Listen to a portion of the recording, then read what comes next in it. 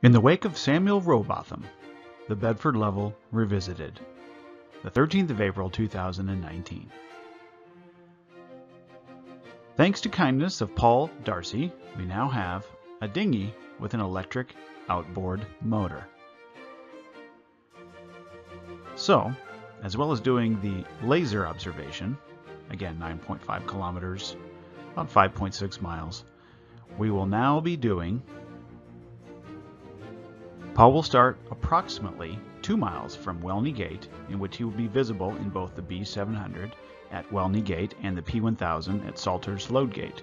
Wearing a delightful orange high-vis jacket, Paul will pilot the dinghy to Welney Gate whilst he is recorded by the two cameras. As he reaches Welney Gate, he will be 5.9 miles, 9.5 kilometers from Salter's Load Gate. The question is, will the Nikon P1000, approximately 1.5 meter above the water level, at Salter's Load Gate, record the orange high-vis jacket approximately 1.5 meters above the water level at Welney Gate? We shall see.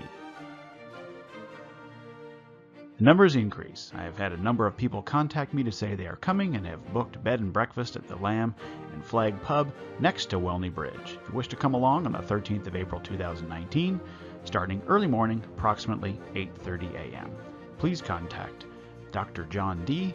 1974 at gmail.com. See you there.